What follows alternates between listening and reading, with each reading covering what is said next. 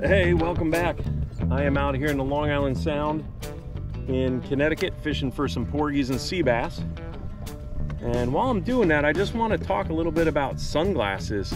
My whole life I've basically gone to the store and bought, you know, Under Armour regular sunglasses for 125 bucks. And they were great. They were good. They did what they're supposed to do. But I never in my life owned a pair of Costas until last year. And let me tell you something, there's an amazing difference.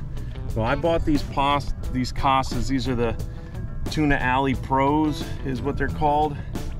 I bought them at my local Bass Pro Shops, and I think they were about $325, something like that. More money than I've ever spent on sunglasses before. But it was amazing when I took them home. On the way home, I had them on, and I had the windows open in my truck, and there was a vehicle coming up behind me, and it looked like it had no windshield. I was like, what the heck is this? There's no windshield in that vehicle.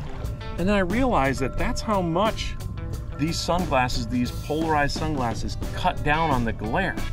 So I would take the sunglasses and take them off and put them on. Ooh, take them off and put them on, and it was amazing the difference.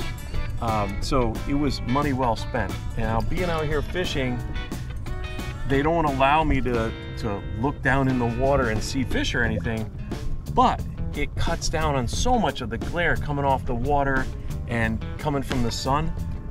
I mean, if you're looking for a pair of sunglasses, I can tell you that comparing non-polarized and polarized sunglasses together, these Costas are the